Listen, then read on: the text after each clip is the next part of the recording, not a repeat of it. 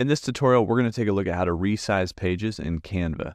Now, resizing is a pro feature, so you'll have to have Canva Pro, or at least the trial of Canva Pro, to resize with the Resize button.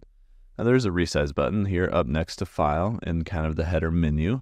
When we click on that, we're able to resize our design. So for instance, this design is a square post 1080 by 1080.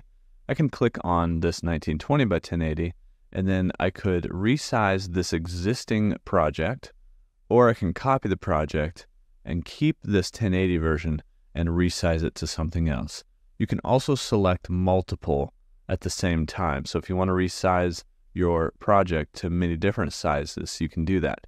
However, each Canva project is a specific size, and then all the pages are that size.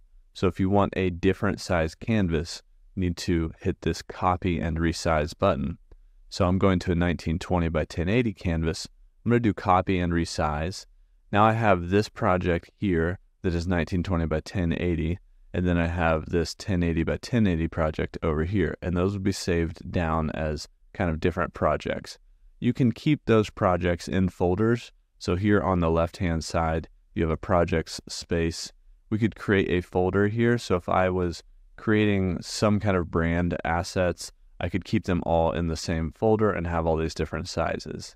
Now, that was a pro feature. If you don't have the pro version of Canva, you could go up to File and create a new design. And from this new design, you could do a custom size and call it 1920 by 1080. And once we create that new design, we're going to have this new blank canvas out here.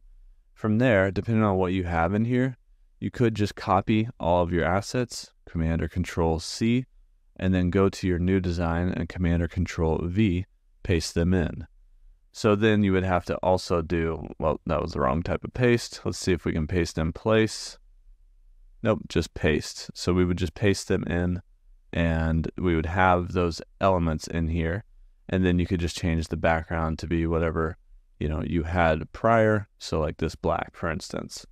So you can copy elements from one project to another so that you don't have to have Canva Pro when you resize these new documents, because basically all it's doing is it's copying the elements and the design and just putting it into a new size document. So you can do that manually, or with Canva Pro, you can just hit the resize button to resize pages here in Canva.